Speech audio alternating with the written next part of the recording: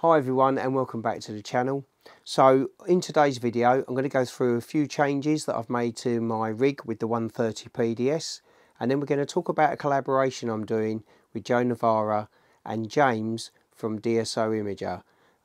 We're working on a really lovely target and I can't wait to share it with you. My name's Glenn and you're watching Astrobloke.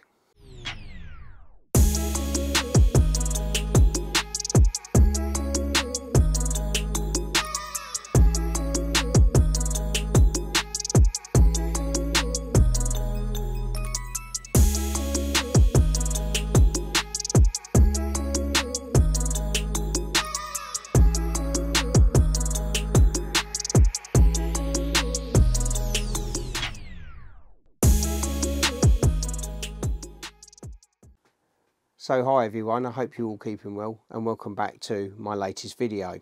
So in recent videos I've been doing lots of modifications to the 130 PDS, the scope here.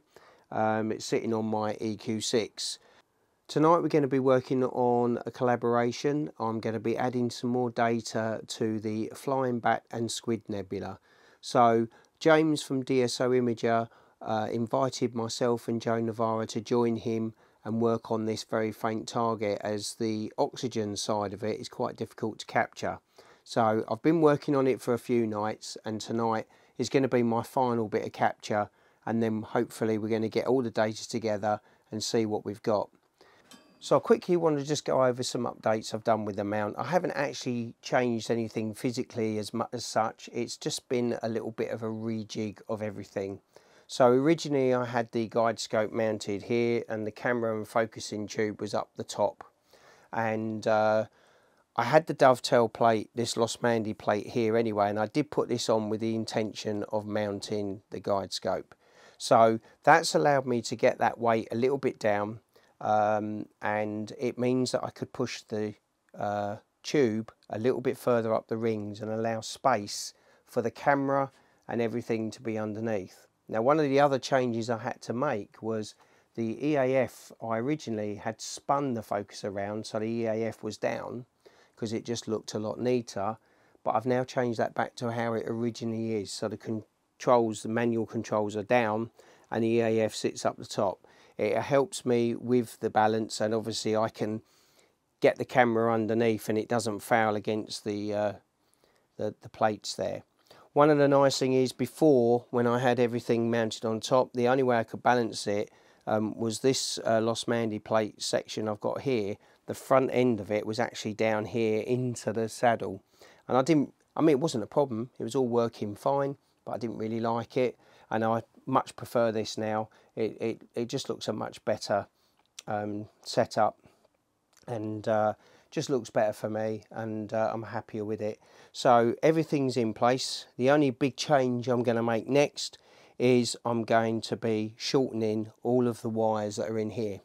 I want to get rid of all this bunching, so I'm going to get wires that are the correct length, and then that will be what I'll do next. Now, one of the wires I have changed is the power lead to the EQ6R Pro.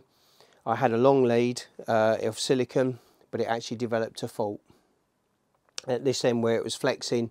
One of the wires had obviously broken inside, so I stripped it down, stripped all the wires back, cut it short, and I've now got it being powered out of the Pegasus power box. So I just bought myself one of these 5.1mm to 2.1mm adapters, soldered it all on and used some shrink wrap to make it nice and neat, and that works really well and gets rid of another cable from the ground to the rig.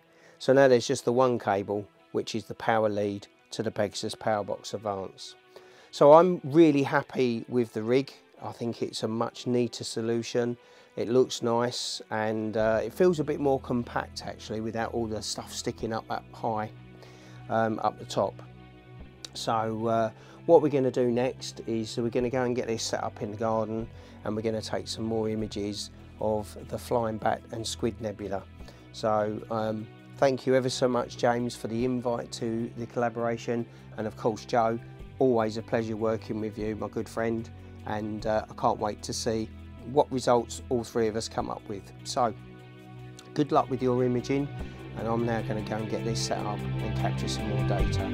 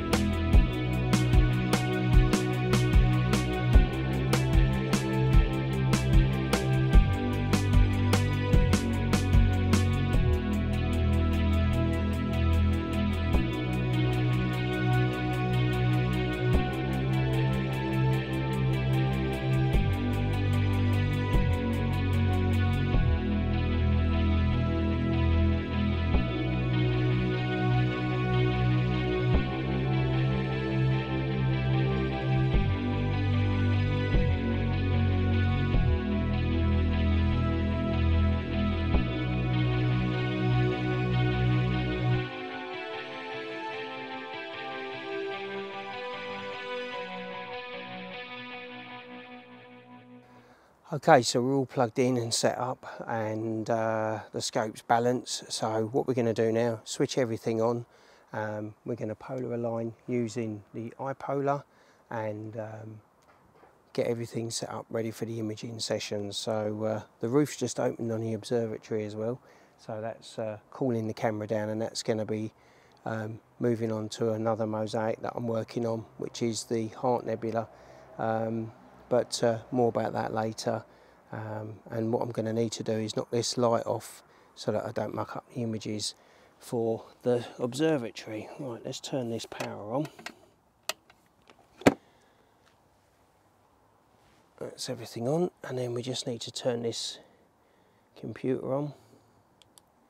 Right, so all I've got to do now, mini PC's on, jump on the well, I'm going to start on the iPad actually to do the polar alignment because that's easier outside, and then I'm going to be inside on the laptop. I'll remote in with that, and then we'll get the Nina set up and we'll start imaging. Right, going to move that camera.